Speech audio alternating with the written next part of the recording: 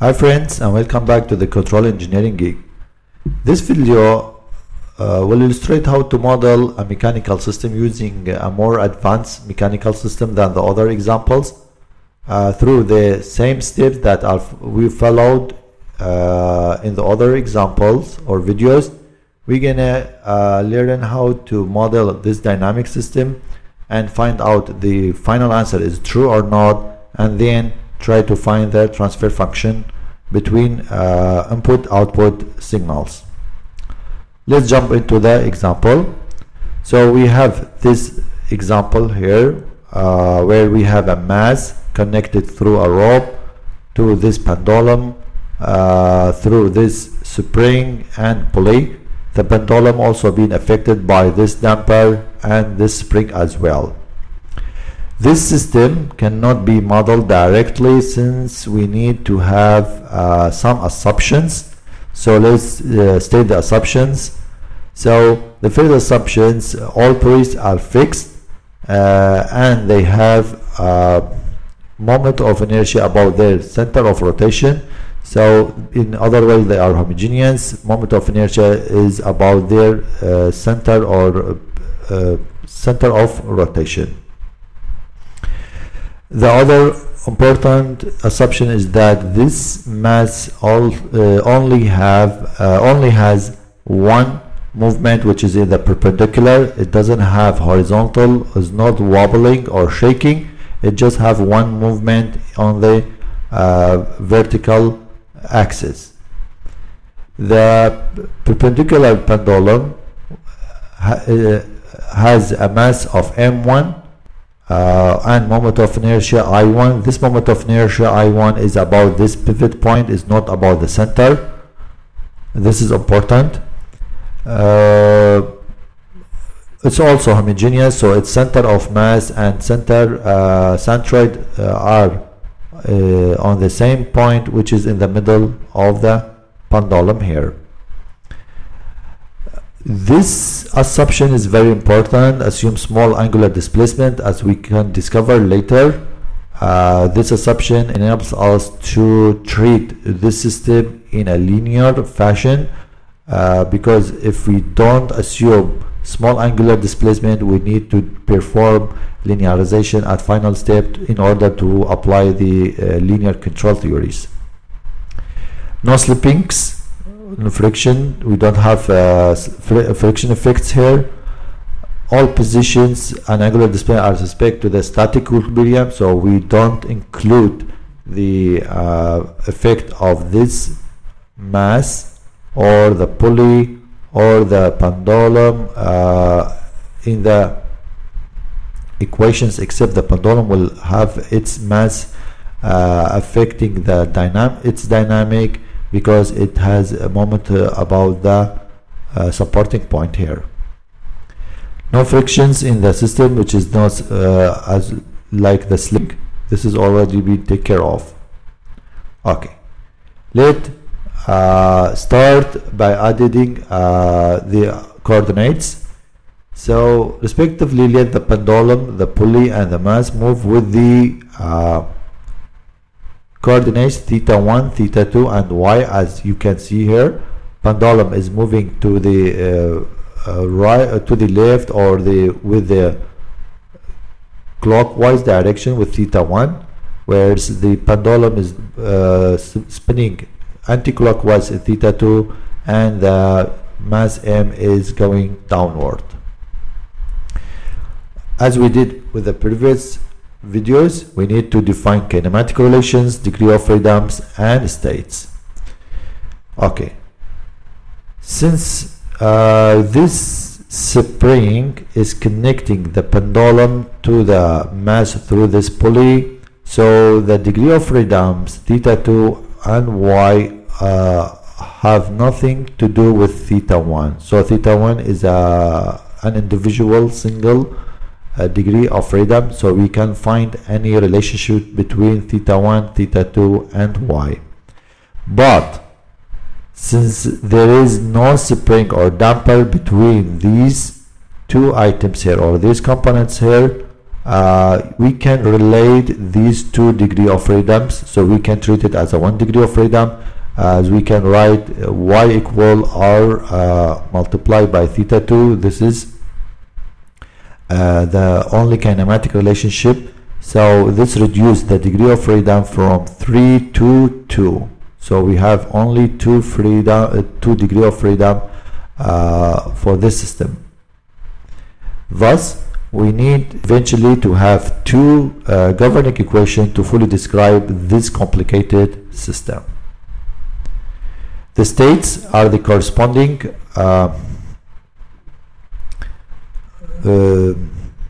derivative of the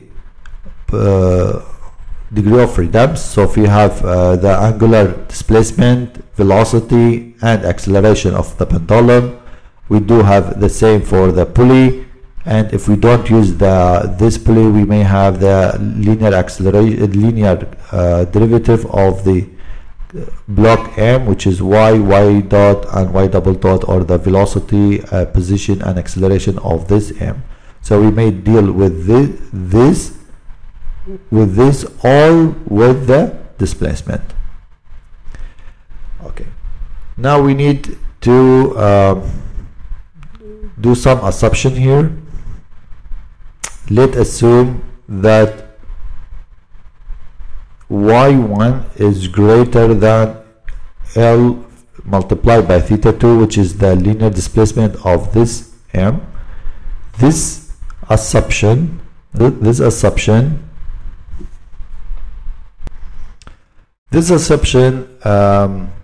although it seems to be true, but it's not true. Because we have the relationship between y and theta 2, so this has to be theta 1. So the assumption should be in this way: y is greater than L theta 1, which is the lesson that coming from the pendulum and not from the pulley. So I'm sorry for this. This has to be theta 1. Under this assumption, we can have these internal forces in the components here, the springs and the damper. Okay, now we are ready to find the governing equations through the first principles, which is the Newton's second law.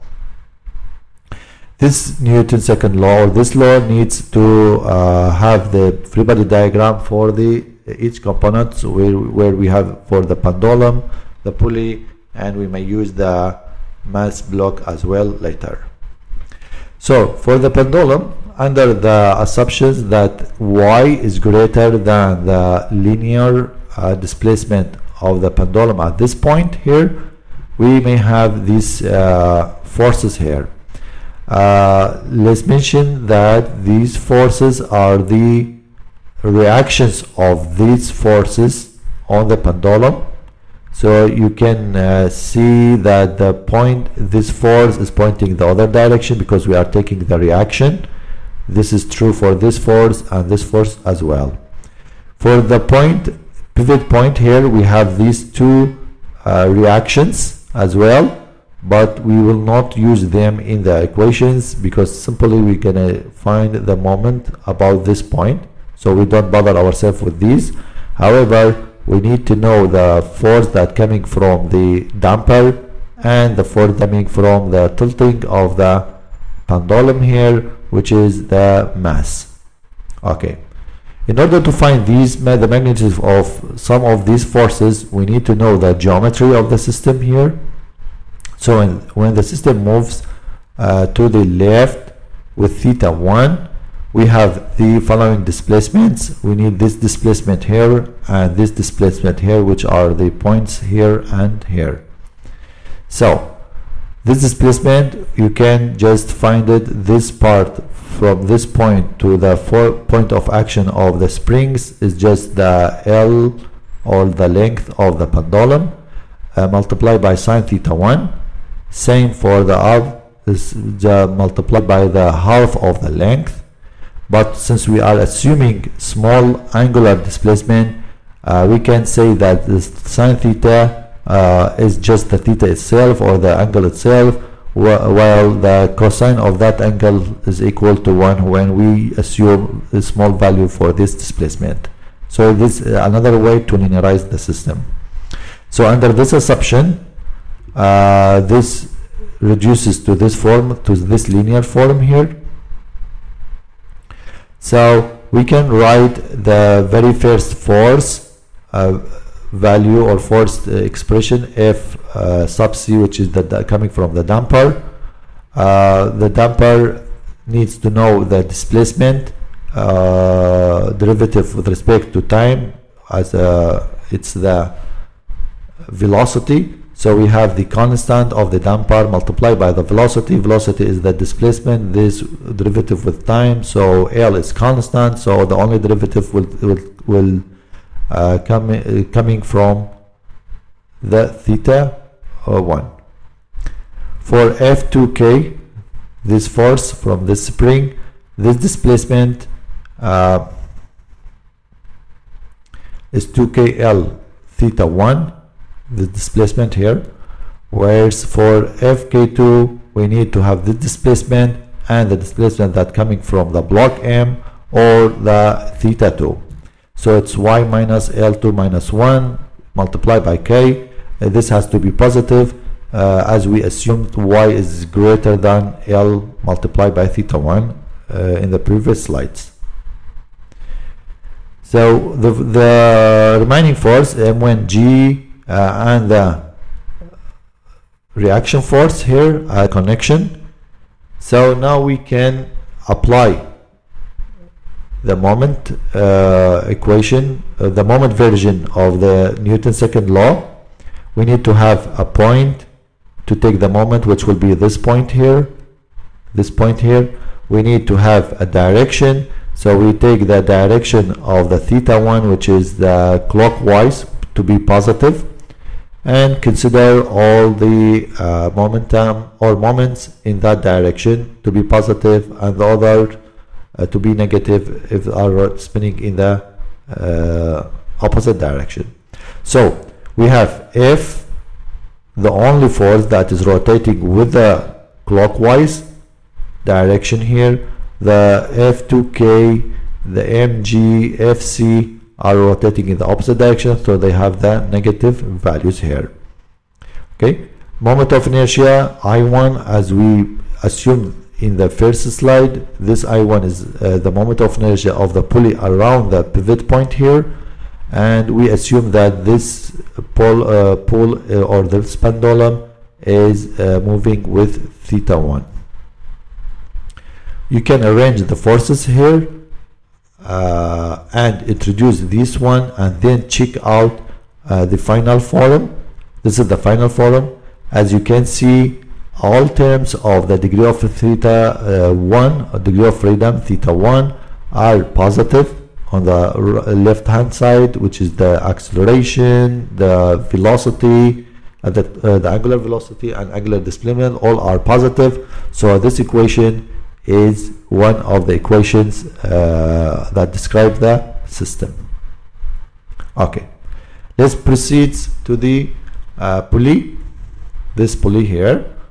Okay, apply second law of second law of Newton. We need to have the free body diagram of the system. As you can see here, we can apply the moment version of the Newton's second law. We need to have a direction. We took the direction of theta 2 as our direction or coordinate here. So anti-clockwise, only the FK is working anti-clockwise, in addition to the torque that being applied to the system. Okay. So the moment of inertia I2, we assume the moment of inertia of this pulley to be around the point E here. The angle here, or the angular acceleration, is theta 2. So you can rearrange the system again to be in this form. At this point you cannot check the system because you don't know you haven't substitute the value of y here, and beside that you don't know the value of Fm. This Fm is the force that coming from the mass m. So before we decide if this equation is true or not, we need to do the block diagram or free body diagram of the M and find the corresponding equation. So we have this block diagram here, performing second law of Newton. All forces with the direction of y are positive, which are none. Here only we have one force is upward, so it will have a negative sign. Okay, but we know that this relationship is true, y equal to r theta 2, so introduce this in this equation and you can have an expression of the force Fm, and you can introduce it back in this part here. So these relationships, this one and this one in the equation star, we can have this format eventually. So as you can see here, all the parts or terms have positive terms. Okay, so this equation is also true. So this is the second equation or second degree of freedom governing equation, together with the equation coming from the pulley, both the dynamic of the system.